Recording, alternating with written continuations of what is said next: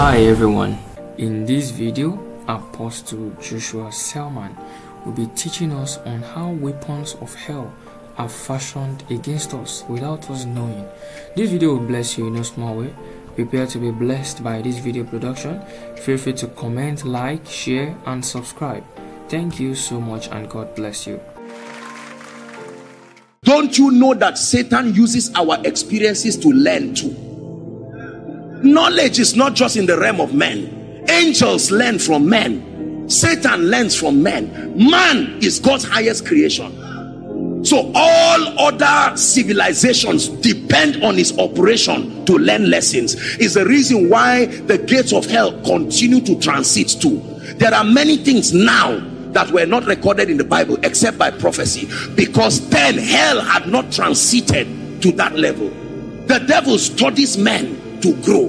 This is the concept of what we know to be familiar spirits. That means spirits that are domiciled within a territory, and their assignment is to study men within that territory for a long time and archive the loopholes in men. This becomes their system of advantage. That's why people from territories are associated with certain weaknesses.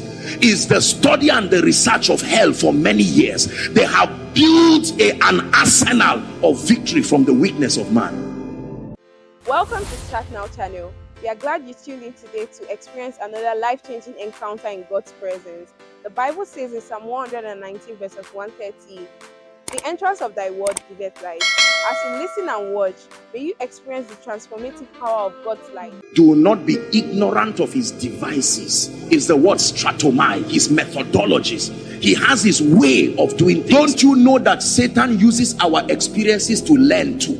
Satan learns from men. Man is God's highest creation. Is the reason why the gates of hell continue to transit too.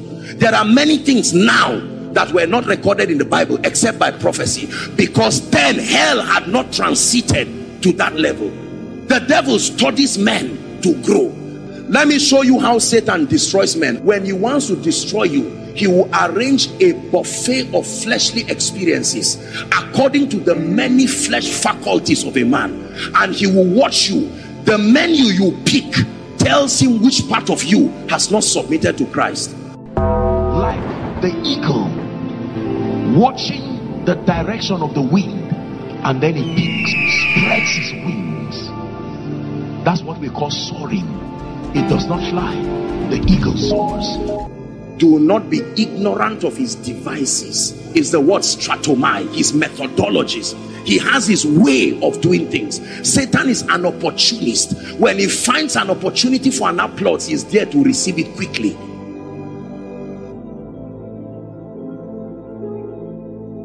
Is God helping us? So there are many things we credit to the devil that the devil is shocked himself. Don't you know that Satan uses our experiences to learn too? Knowledge is not just in the realm of men. Angels learn from men. Satan learns from men. Man is God's highest creation. So all other civilizations depend on his operation to learn lessons. Is the reason why the gates of hell continue to transit too. There are many things now that were not recorded in the Bible except by prophecy, because then hell had not transited to that level. The devil studies men to grow. This is the concept of what we know to be familiar spirits. That means spirits that are domiciled within a territory, and their assignment is to study men within that territory for a long time and archive the loopholes in men. This becomes their system of advantage. That's why people from territories are associated with certain weaknesses. Is the study and the research of hell for many years. They have built an arsenal of victory from the weakness of man.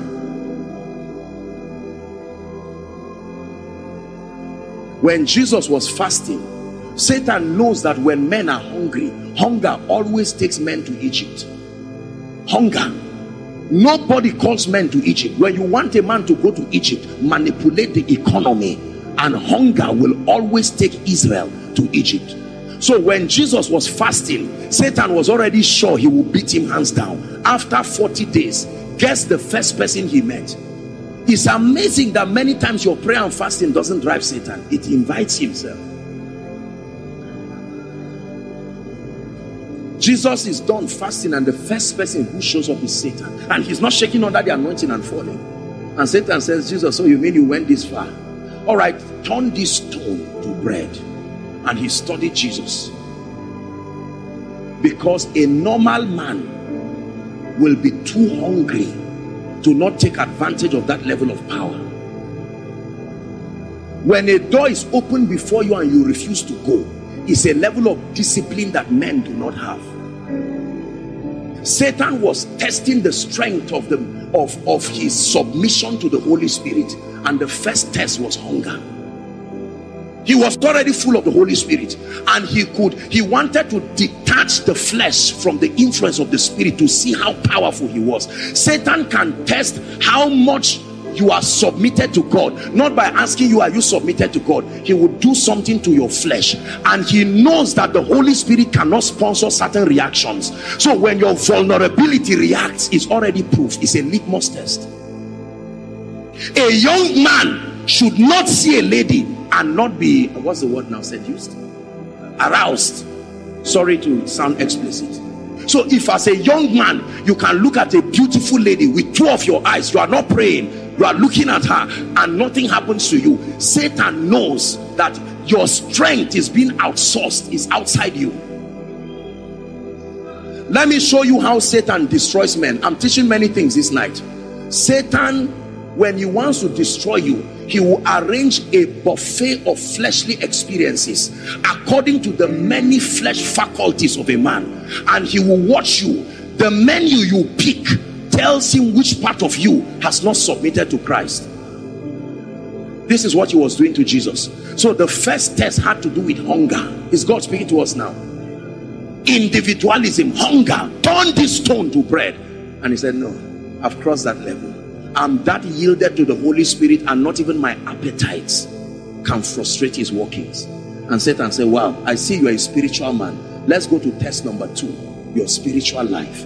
He took him to a holy city and dropped him at the pinnacle, and the assignment was fall from that height. Are you not a benefactor of God's grace? Fall, he will put his angels charge over you. Thou shalt not tempt the Lord your God. The temptation of great men is to fall. That's how Satan tempts you, because he says God has made too much investment in you to allow people, to allow your fall destroy people. So he gives you the basis, the support systems to allow the flesh take advantage of you. He took him to a holy city. The third test, when that failed, he took him to an exceeding high mountain and showed him the glories of the world, and told him, all the people that occupy these mountains, I put them there. Just bow to me. Business is a transaction. The commodity of exchange, let it be your soul, and in reward I will give you influence over the systems.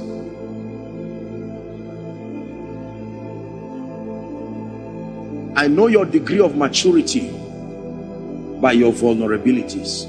When Satan keeps a woman or a man and you turn and mind your business, he will never use it again. He will now think and say, what does this man want? Then he will look at your landlord and say, that's right.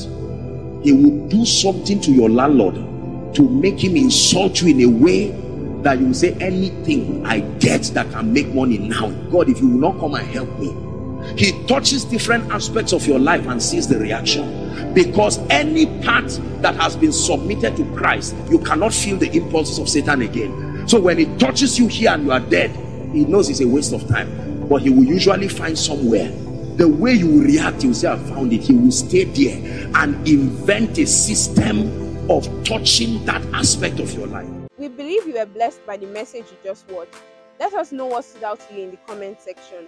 You can also support our channel by liking and sharing our videos, so more people like you will be able to watch these powerful messages. We celebrate you and see you in our next video. Thank you.